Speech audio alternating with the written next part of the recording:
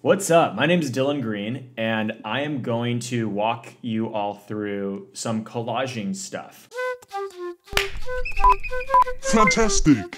I recently started collaging for a client project, and it has been so much fun. And I'm totally new to all of this, but I feel like I've picked up a few little tricks and so on, and I figure that I'll put them online, and maybe it'll help some people out with their own collaging endeavors. So anyways, I guess the overall focus of what is going to happen here is just cutting techniques, tools that I've been using, things that I've been finding helpful, and then final products. So obviously collaging is an art form and it can be used to create permanent art, but it can also be digitized and used as different types of assets and elements to create digital works, whether it's for social media or marketing purposes or animation or video, etc. So let us get into it. Okay, so when it comes to cutting, I've found that the way you position the scissors is mega important. And let's find a good example. Holy smokes. This lady just chugging some milk looks amazing. Oh, one other thing that I just forgot that I'll mention. If you see something that you like, I would recommend checking out the back to make sure that there isn't something on the back page that's better than what's on the front. And I didn't do that, so I already cut through here, so I kind of messed up. But it's all good because this lady chugging milk is kind of the vibe. So typically what I do is I just kind of do a general cut. So we just get our image there. And usually what I do is I go through and get all the things that I like and make a big nice stack of them. Then I go back. And when we do the detail cutting on this, I recommend, if you're right-handed, keeping the subject to the left of your scissors. So, just going in and being really precise. Now, the reality here is that you're creating reality when you're cutting with these scissors. So if you cut into the subject a little bit, that's okay because, again, as long as it doesn't mess up the shape, you're fine. However, you want to make sure to really get the background out as much as possible because there's going to be contrast between the subject and the background. And if that's seen, it'll when you scan, you'll see that background, and that's can be annoying. I was mentioning to keep the subject on the left-hand side of your scissors. The reason for that is if you're doing it the opposite way, so over here, for example, it's more difficult as a right-handed person, I feel, to really see what you're doing because the subject matter is being blocked by the blade. I've just found that keeping it to the left, the subject matter to the left, is the way to do it.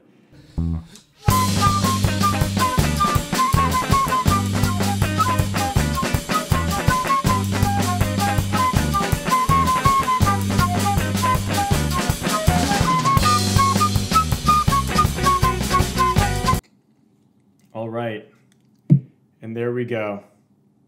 This fine lady is just chugging milk or water or something. So now let us get her scanned up.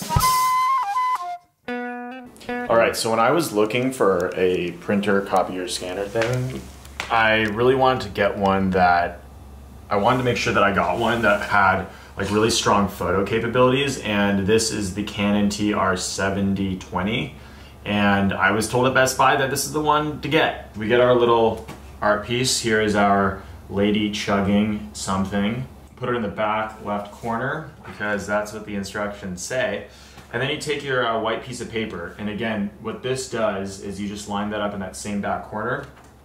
And it gives you a nice, full, just white background, which makes photoshopping out the background for the digital copy of your art really, really easy. So get that in there, and then we'll head over to the computer where we will scan this sucker. Okay, so we have our art down in the scanner with a white piece of paper over the top. So what I'm gonna do on my computer is I'm gonna go down to this Canon Scan Utility app. And this was a little bit of a hassle. The instructions that came with the printer essentially lead you to a website to download a driver so that your computer can connect with the printer wirelessly. And when you have this opened up, you do a photo scan. Auto looks like crud. Document is for documents. But photo is the way to go because we want this to be a photo quality scan. Great. So let's hit photo. It's going to search for the printer. It's going to warm up. So then it goes into a folder and you can preview it. And there we have our lady chugging some water or milk or whatever. As you can see, we have this nice white background, really easy to use. One of my favorite things about these scans of these old images is this like natural halftoning that you get in here with that photo quality scan. As you can see, I was pretty tight with my edges, making sure that we don't have the contrast of that background. You can kind of see right in here, I did miss some of that. But the beauty of what we're going to be doing is Photoshop can take care of all of that. So let's bring it into Photoshop. Kumo, you're annoying. You are annoying. Oh my God, I just burped and sneezed and coughed. So we're in Photoshop. Some of you might be very well versed with it, but I'll just kind of go through each step. Unlock your image. I zoom in a little bit. First thing I do is I press M for my selector tool, select my area here, and then I just do a good old crop. So then that way we just kind of focus in where we're working. Very nice. I go for our quick selection tool. Let's make sure that's selected. Okay, so now the quick selection tool really does a pretty damn good job when you put that piece of white paper in the background. One thing that you might want to check is to zoom in, make sure that you're really getting everything. If you want to take some away, I hold down Option and just click. It changes out our lines a little bit, our outline.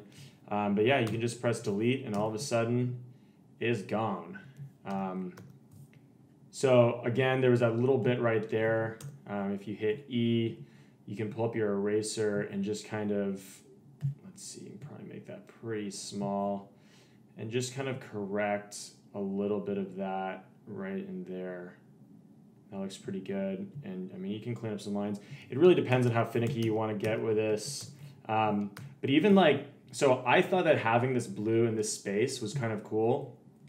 But the beauty with Photoshop is we can have both. So first thing I'm going to do is export quick PNG.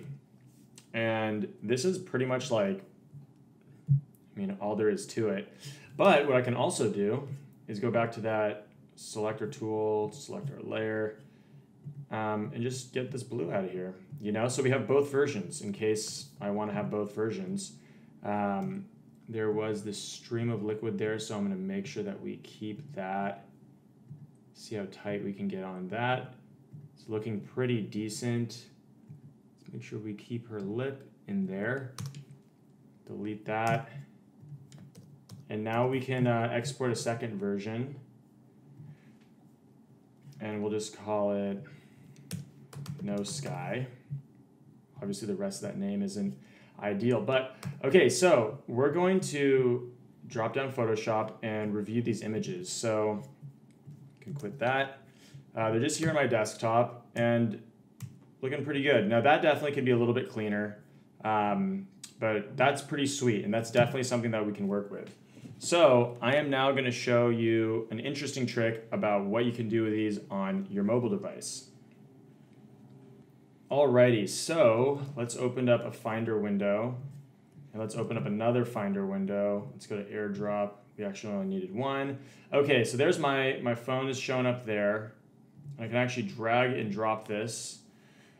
So we're just going to AirDrop that PNG to my phone. It's going to pop up in my camera roll. Now we can go to Instagram. All right, so when we're on Instagram and you want to go to stories, and this can be really, really useful for all sorts of things. But for example, here's another image that I scanned, and I actually can go in and use this guy for the sticker tool. And look at that. How neat is that? And you can do multiple. Let's go to some other PNGs I have. You know, and look at that. That's pretty neat, right? On On your computer, you can do all sorts of different things. Again, you can reutilize these digital images, these PNG files in so many different ways. Like I said earlier, animations, video assets, art projects, what have you. I think it's a really unique way to repurpose material in a way that, makes something pretty unique. And then again, if you want to, you can make something permanent with, by just gluing onto paper, of course.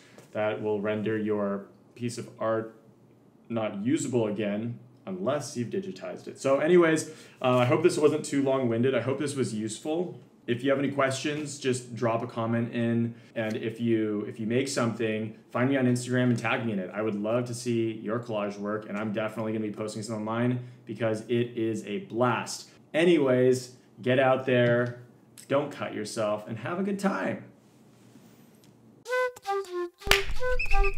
Fantastic!